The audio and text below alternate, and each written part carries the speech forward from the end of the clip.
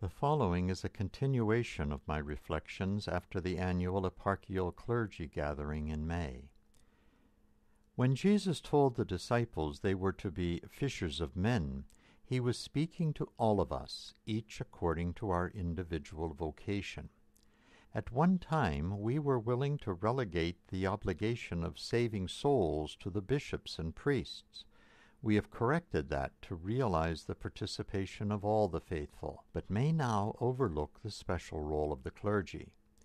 The initiative using this image is to motivate the clergy and monastics to become actively involved in inviting others to lifelong ministries. Our discussion allowed us to put our vocation to the priesthood or the diaconate into a proper perspective. Although the priests and deacons are not alone in this effort, they are the leaders and become icons and symbols of the commissioning of Christ to draw all people to God. The clergy, especially the priests, have had many calls to minister to those who realize challenges to health. There is no substitute for experience to develop skills in this ministry. Father Joseph Marquis' presentation reminded us of how important it is to relate to the one requiring ministry as a person, a beloved of God. In relating experiences, he demonstrated how our best service will be to share the love of God.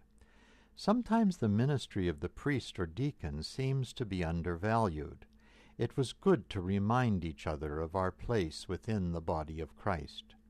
Because Deacon John Petrus is a medical doctor, many of us expected that his presentation would relate the medical community's expectation of the clergy.